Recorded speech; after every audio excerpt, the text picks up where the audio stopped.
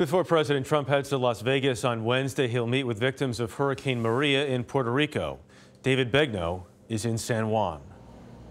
In advance of the president's arrival tomorrow, there's evidence that things are happening faster in Puerto Rico than we have seen before in terms of aid getting to where it needs to go. Here at the Coliseum in San Juan, there's 700,000 pounds of food, water.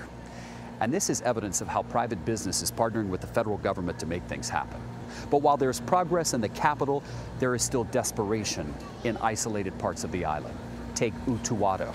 There's one grocery store. It is open, but the shelves are bare for water and bread and other essentials. People who haven't had water for a week are now improvising.